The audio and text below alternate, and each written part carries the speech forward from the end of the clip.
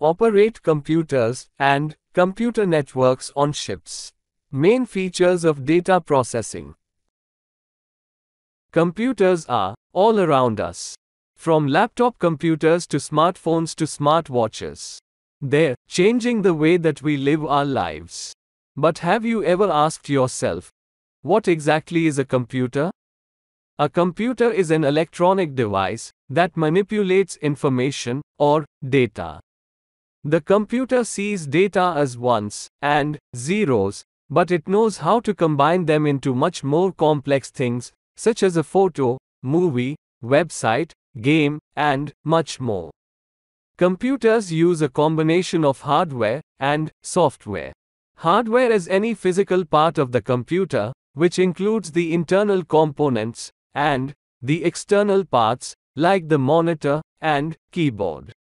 Software is any set of instructions that tells the hardware what to do, such as a web browser, media player, or word processor. When most people say computer, they're talking about a personal computer.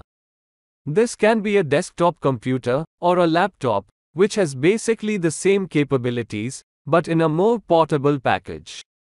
Personal computers come in a few different styles. The most common type uses the Windows operating system.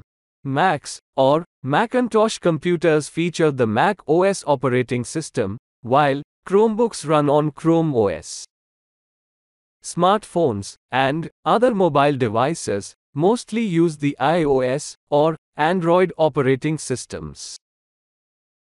TVs, game consoles, and even appliances like refrigerators can have built-in computers.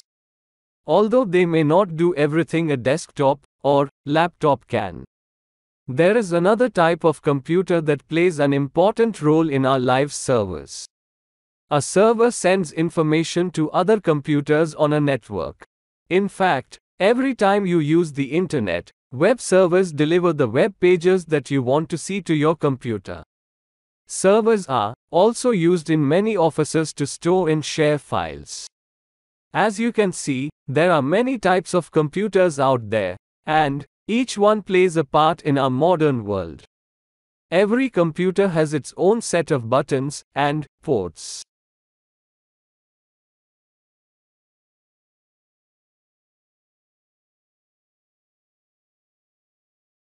Some buttons are universal, like the power button.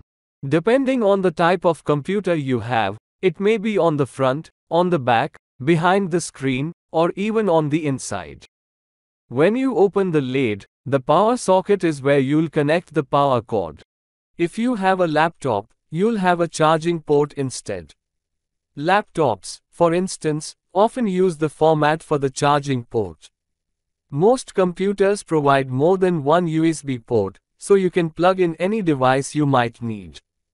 Keyboards, printers, and USB drives are all common examples. Some computers even have USB-C ports, which can be used for many different things, not just plugging in devices.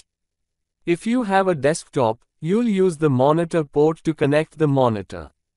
There are quite a few types of monitor connections, ranging from HDMI to the USB-C style.